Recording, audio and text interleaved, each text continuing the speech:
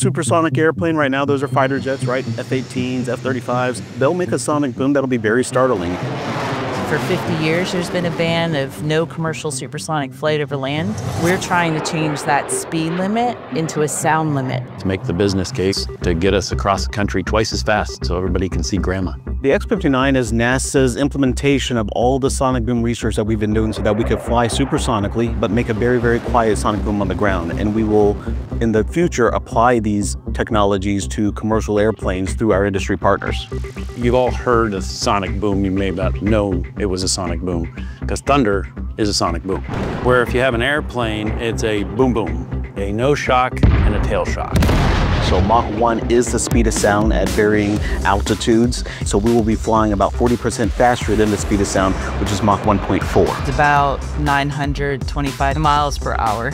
You're actually traveling faster than the sound you generate yourself. A Boeing 737 flying across the country, they will get from New York to Los Angeles in about 5.5 hours. If you were to travel at Mach 1.4, you can make that flight in about 3.5 hours. So normally the inlet for the engines are under the aircraft. Because the engine is above the wing, the shock waves only go up from the engine, not down. The sound we'll make on the ground is more of a thump and hopefully blend into everyday life. So for X-59, the design is to try to make it so that there are no abrupt changes in shape. And so if you look at this long nose, which takes up over 1/3 of the airplane, there's a very gradual increase in size so that you can weaken those shock waves and therefore lessen the sonic boom. If you look at this airplane, you'll notice that there is no forward windscreen. So I can't see out the front of the airplane. There's actually a camera on the top of the airplane, and then on the bottom of the airplane is another camera system that'll drop out. But the idea is that's stitched together and put on a screen in front of me. Future commercial supersonic aircraft, we like to say, would have the DNA of X-59, but it won't look exactly like this. Chuck Yeager took the X-1 faster than the speed of sound, and we've had X-planes ever since. This is X-59. They are purpose-built, for essentially experimentation to prove new concepts. We like to joke that the X-1 broke the sound barrier, and this airplane is trying to fix it. So when you go supersonic, usually you don't even know it. Sometimes the altimeter will swing around a little bit. The biggest thing is you have to think ahead of the airplane, just like if you drive in the car, so where's my turn gonna be? Oh, that was it. Same thing when you're in an airplane as you go faster and faster and faster, you just have to think farther ahead of the airplane. She looks like a fighter airplane, like she would pull some G's and stuff like that.